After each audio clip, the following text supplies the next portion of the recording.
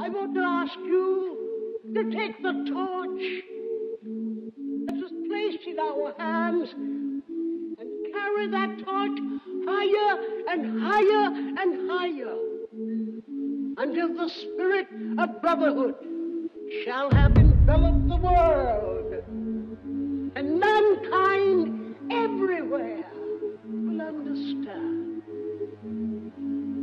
the change of heart and mind. 1968, Vernon Jordan, president of the United Negro College Fund, goes to Madison Avenue and says, we're going to raise money. I need your help. Come up with a slogan. A mind is a terrible thing to waste, and the rest is history. And bring into action that brotherhood, that fellowship that the world needs today.